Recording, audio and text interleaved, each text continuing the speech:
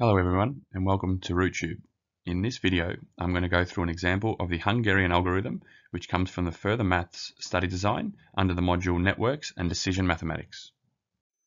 Okay, so in this example, we can clearly see here we have 4 people, which is indicated by P1, P2, P3, P4. And then we have 4 jobs that those 4 people are to be allocated to. So the jobs are labeled in the columns as J1, J2, J3, J4. And then the values in the table indicate or represent how long it takes each person to perform or complete each job. So for example, person 1 takes 20 minutes to complete job 1. They take 22 minutes to complete job 2, 14 to complete job 3, and 24 minutes to complete job 4, and so on. So our job is obviously to perform the Hungarian algorithm to work out or to allocate which person to do which job to then minimize the amount of time. So it's all about efficiency really. So that's sort of what the Hungarian algorithm does. We want the optimal allocation to then obviously, in this case, allocate the correct people for the correct job, therefore minimizing the amount of time spent on those jobs. So the first thing we need to do is we need to perform a row reduction. Okay, so the first thing you need to do is identify each, or let's start with the first row. So person 1, identify the lowest value in the first row and then subtract all the values in that row by that circled value, which is clearly 14. So 14 is the lowest value in that row. So therefore, we're going to subtract every value in that row by 14. So therefore, we should have, I might change color. Therefore, we have 20 minus 14 gives us 6. Then we have 22 minus 14 gives us 8. And then 14 minus 14 gives us 0. And then 24 minus 14 gives us 10. So there's the first row done. Then we go to the next one. The next smallest value in that row is 12. So then we perform the same thing, but now to the second row. So now 20 minus 12 gives us 8. 19 minus 12 gives us 7. 12 minus 12 gives us 0. And then 20 minus 12 gives us 8. Once again, we go to the third row, so the third person. This time, the lowest value, the smallest value is 10. So therefore now, what we do in the third row is we subtract all the values, all the elements by 10. So 13 minus 10 gives us 3. Then 10 minus 10 gives us 0. Then 18 minus 10 gives us 8. Then 16 minus 10 gives us 6. And then we need to do the last one. We'll just circle that 10. And then the last one, the smallest value is 9. So now, again, follow the same steps, but this time subtract all the values in the final row by 9. So now it's 22 minus 9 gives us 13. Then it's 23 minus 9 gives us 14. Then 9 minus 9 gives us 0. And then 28 minus 9 gives us 19. So there we have performed a column reduction, a row reduction, not a column reduction, a row reduction. Now what we need to do is we need to find the minimum number of lines required to cover all the zeros in the table. So we can see we've only got, what's that, 1, 2, 3, 4 zeros. So again, doesn't matter which way you draw the lines as long as you find the minimum. So what we could do is we can just draw a line like that. That's one line, and then the second line going through person 2. Okay, so we can clearly see the number of lines doesn't match the amount of people. We've only drawn 2 lines and covered all the zeros, and we have 4 people to delegate their jobs, so therefore we cannot, it's not time to allocate. Okay, so we need to go to the next step, which is to perform a column reduction.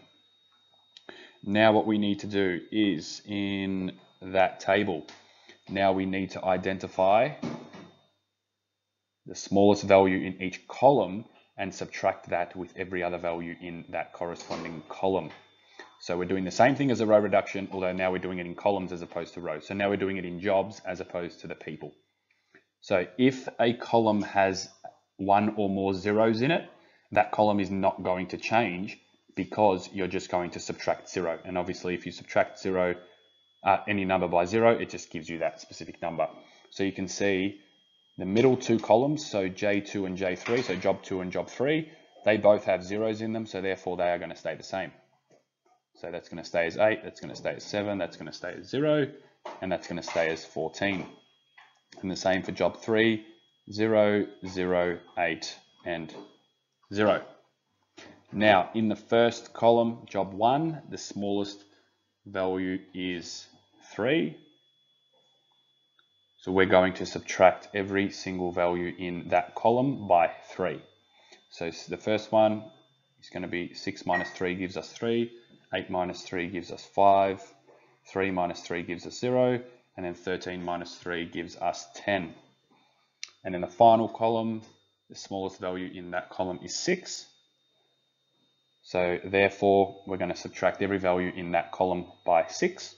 So therefore, 10 minus 6 is 4. 8 minus 6 is 2. 6 minus 6 is 0. 19 minus 6 is 13. And now we're going to do the same thing we did before. We're going to now find the minimum number of lines again required to cover all the zeros. Hopefully it's 4. And then we're ready to allocate. If we have a look, again, doesn't matter how you draw them, it has to be the minimum. So in this case, we've just drawn 2 lines like so, and again, same number as before, so we're not ready to allocate. Okay, so now what we need to do, we need to move on to the next step, which is to identify the lowest value.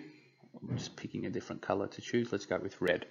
So we need to identify the lowest value that is not covered by the line or any line. Okay, so the lowest value that's not covered by the lines.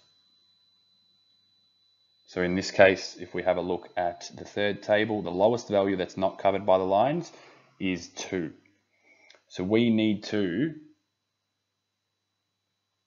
subtract all the uncovered values by 2. All of the numbers that are covered by the line remain, except for the value where the 2 lines meet, that little intersection there. And we're going to add the 2 to that value. Okay, so there's a few things we need to remember. So as the 3 in the top left-hand corner, person 1, job 1, is uncovered, we're going to subtract by 2, which is going to give us 1. Then the 8 is uncovered, so then we're going to subtract by 2, which makes 6. The 0 stays as 0 because it's covered. The 4 is going to be subtracted by 2, which gives us 2. The 5 is also subtracted. The 7 is subtracted also. The 0 is covered, so it doesn't get touched, it stays the same. The 2 is uncovered, which subtracts. The 0 and the 0 stay the same. But now remember what I said before about the 8. If it's at the intersection where the 2 lines meet, you actually add the value of the 2. So you don't subtract like you would with the rest, so then that becomes 10. Because that 8 that we circled, we're going to add the lowest value to it. And then the 0 stays the same. The 10 becomes 8 because you're subtracting 2. The 14 becomes 12, subtracting 2. The 0 stays as 0. And then the 13 becomes 11. Okay, now what we're going to need to do, we're going to need to once again see if we can, or we're going to need to find the minimum number of lines to cover. And again, hopefully it's 4. If not, we need to move on to something else, which we'll see in a second. So again, now we're going to see if we can cover the line, all the zeros with the minimum number of lines.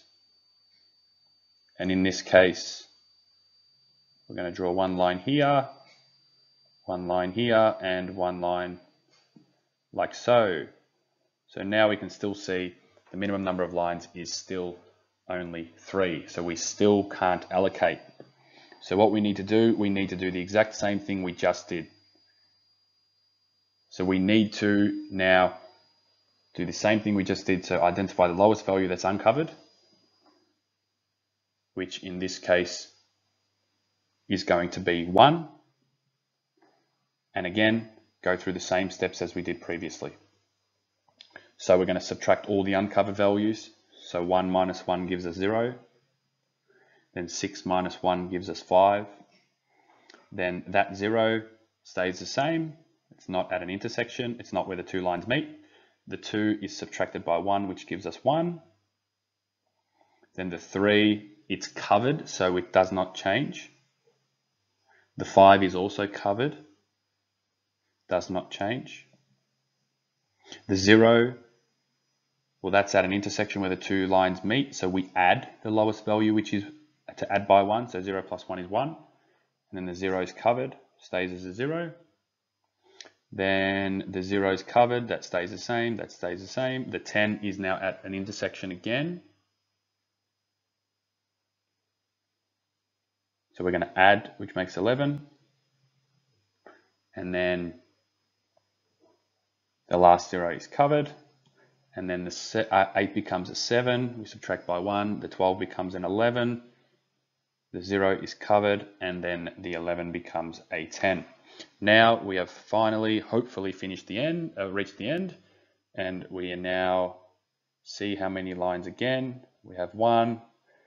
And then we have 2, 3, 4. So finally, we have reached a point where we can allocate our jobs to specific people, which we'll do on the next slide.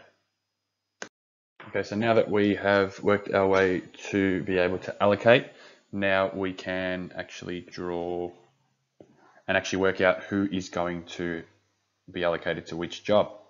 Okay, so if we can have a look through the first row. So remember, we're only worried about the zeros.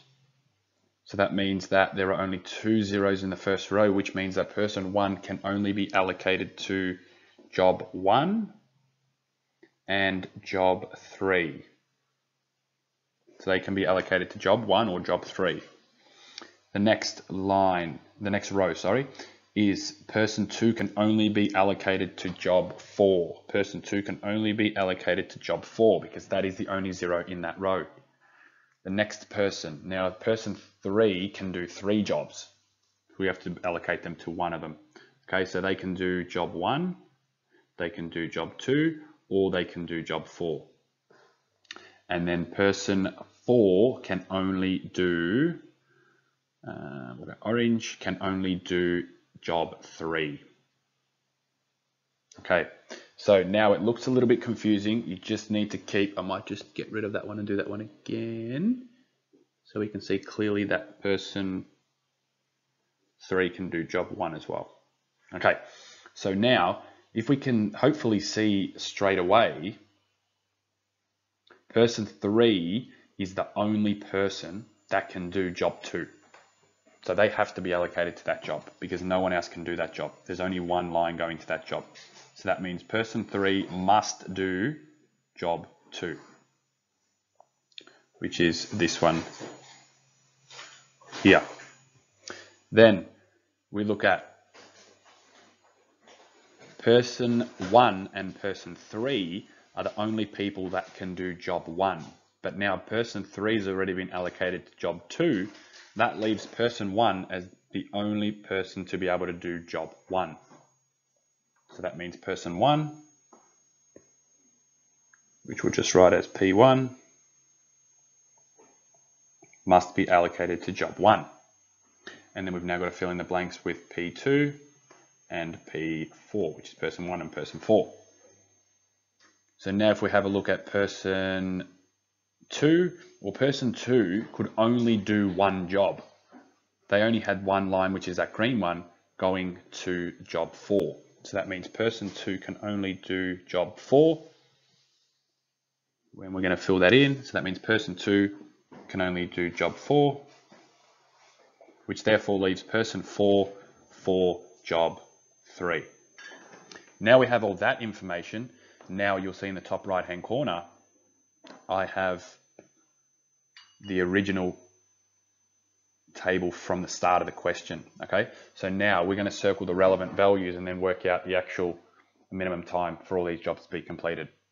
Okay, so person 1 is going to be completing job 1, person 2 is going to be completing job 4, person 3 is going to be completing job 2, and then person 4 is going to be completing job 3.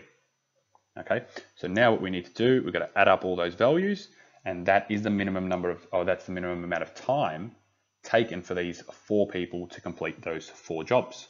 So we've allocated and now actually worked out the minimum time required to complete the 4 jobs. So it's going to be 20 plus 20 plus 10 plus 9, which equals a total of, what's that, 40, 59 minutes. So you've got job allocations and the minimum number of time to complete the 4 jobs by the 4 people. If you enjoyed the video, please feel free to like it and subscribe to my YouTube channel. Thanks again for watching the video, and thanks for all of your support.